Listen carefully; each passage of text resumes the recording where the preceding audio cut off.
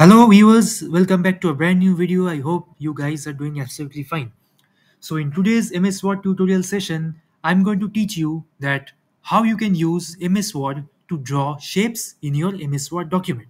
So without wasting any more time, let's get started. So at first, you have to open MS Word in your devices, okay? So once the application opens up in your device, you have to go to this option called insert over here, located between home and draw. Once you select insert, you will find plenty of options. Okay, cover page, table, pictures, online videos, etc., etc. So from there, you have to find out the option that is shape, which you will get just to the right hand side of this option called pictures, that is over here.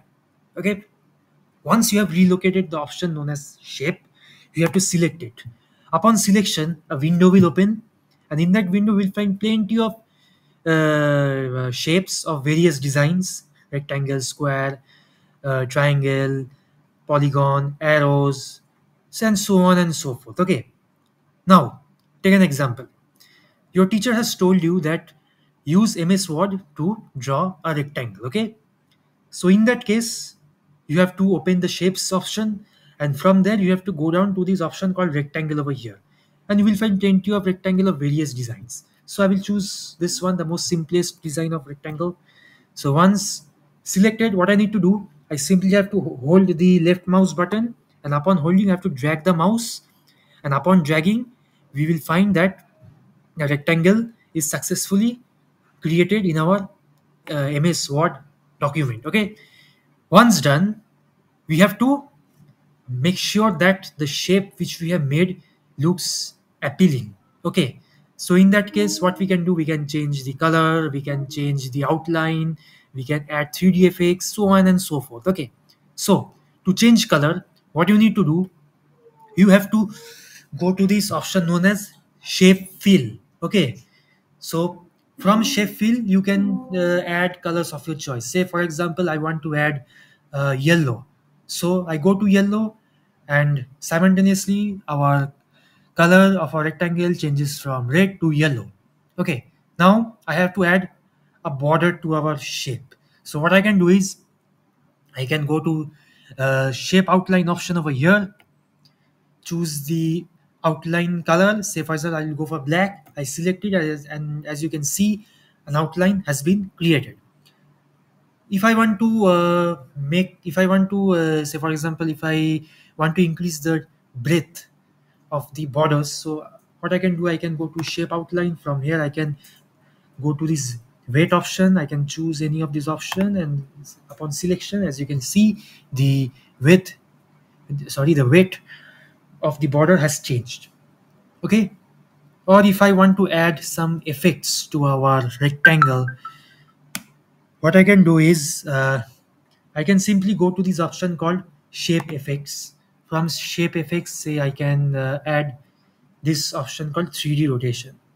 From 3D rotation, say I go for this, and this is how our sh- shape effect has been successfully applied to our uh, MS Word document. Okay, there are other options as well over here. Aligning text. From, say for example, you're writing something on the shape. Say for example, if you want to align that text to the bottom, then from here you can successfully do it. So let me just show you once. Um, Suppose this is a text. Okay, I am changing the color from white to black. Sorry. So this is it. Now I want to align this text at the bottom, so I simply select it. Sorry, I simply select this text, go to the align text option, I press bottom, and this is how our text gets aligned at the bottom. Okay, so another thing, that is this position, this text wrapping feature means that when you want your picture to be within the text content or within the article that you are writing, so the opportunities here are limits since the opportunities here are very limited, so I'm not showing that. So if I have to summarize the entire thing, so you first open MS Word, you go to insert, Then shapes, choose a particular shape of your choice.